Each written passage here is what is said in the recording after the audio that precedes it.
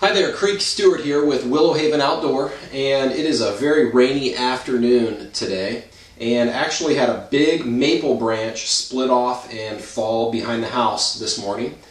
And rather than just cut that up and burn it here in the fireplace, I thought I would show you how to cut out a section and carve a wood spoon, which is a really fun rainy afternoon project. The first thing that I did here was I took my axe. I'm using a 19-inch Wetterlings, and I split the section in half, and the only tools that I'll be using for this project are for major shaping. I'll be using the Wetterlings axe, and then for some fine tuning I'll be using my 840 mg Mora knife, and then for actually carving out the spoon portion of the spoon I'll be using a Mora Hook Knife, which you can see here.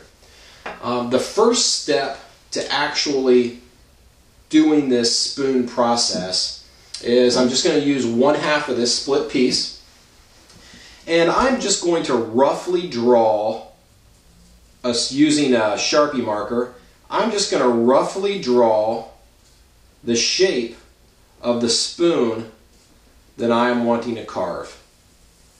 And nothing real fancy here. I'm just trying to get a rough shape here. So as you can see, X marks the spoon, and then I'm going to actually carve out kind of a more wide handle, if you will. And I'm going to use the axe to actually do a lot of that major shaping work. And I'm going to start shaping primarily with the handle.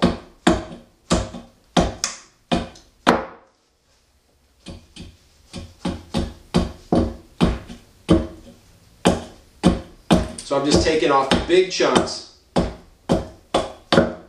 with the axe here. When I'm shaping the spoon, I like to always do most of my shaping down the handle versus toward the actual spoon part, because what's going to end up happening if you do your shaping toward the spoon is you're eventually going to slide off and split off a section of that spoon, which you do not want to happen. So when you're using the axe for rough cutting, you always want to go down the handle, toward the end of the handle, versus toward the spoon portion. So you can see here that I'm making some progress with the spoon. I'm staying pretty much on my Sharpie outline there, just rough cutting with the Wetterlings axe, and we'll trim it up a little more.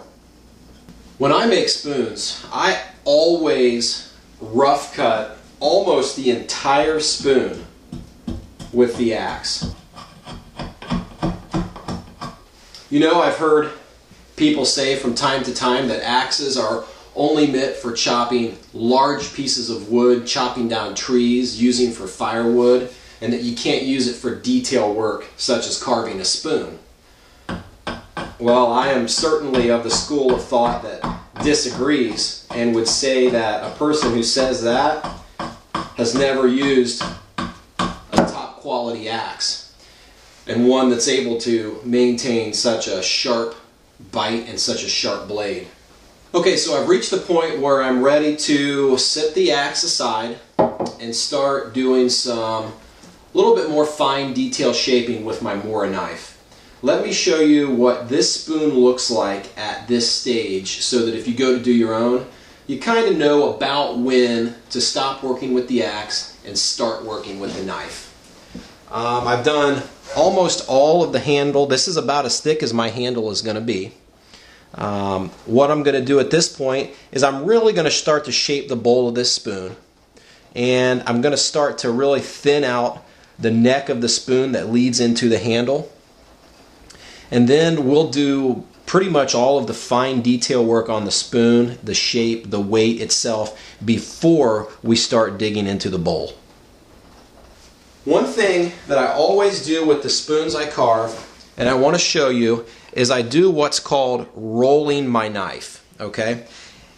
And to really shape out the bottom bowl of that spoon, I roll my knife in a kind of a curling motion at the base of that spoon, away from the bowl and down the handle. Because if you go this way right here, it tends to splinter up and get much bigger chunks of wood than you really want. I mean, just with what I did just there, could be a devastating miscarve on your spoon. Now at this stage in the carving game, we have two options to carve out the bowl of this spoon. I haven't always had a hook knife, and I've carved many spoons in my life without a hook knife. I could just as easily reach into my fireplace down here, pull out a couple of coals, set them right on the bowl of this, right on the top of the bowl of this spoon, and blow those, and they will slowly burn away a cavity in the bowl of this spoon. And you can take your regular knife and scratch those out from time to time, put new coals in, and keep doing that. It's called coal burning wood. You could keep doing that until you burn out a cavity in the bowl of this spoon. I'm not going to do that today. I'm going to use my hook knife, which is basically a Mora knife shaped, if you've never seen one, it's basically a Mora knife bent, shaped like a hook. They're just like all Moras. They're not that expensive. This one's probably only, I don't know, 18, 20 bucks or so. And if you get into spoon carving, it's a worthy investment. And I'm going to go through the whole bowl of this spoon, similar to how I was doing before. I'm just going to do nice, slow carves, just digging out the bowl of that spoon. You can see how well this hook knife gouges out the inside of that spoon.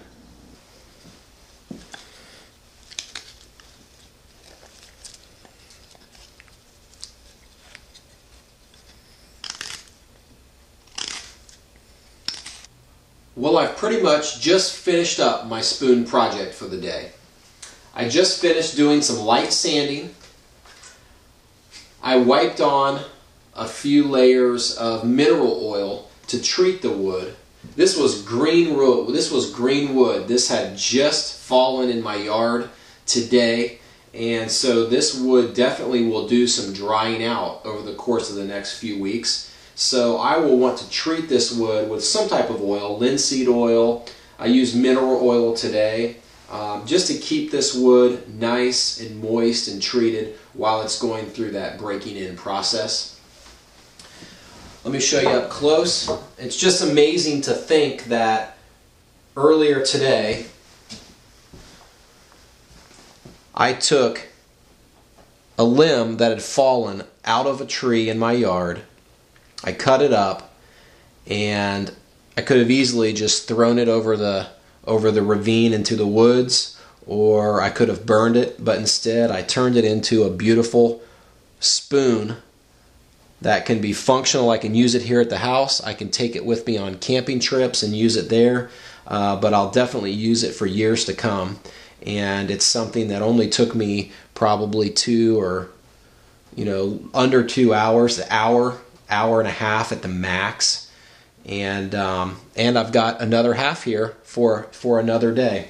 I went ahead and put a hole in the handle and put a lanyard so that I could hang this on my wall in the kitchen. And the silver lining to this whole story is now I have a lot of kindling for the next time I want to make a fire. If you have any questions about some of the steps I did while carving this spoon, feel free to leave comments, feel free to leave posts, questions, comments, etc. And I appreciate your views.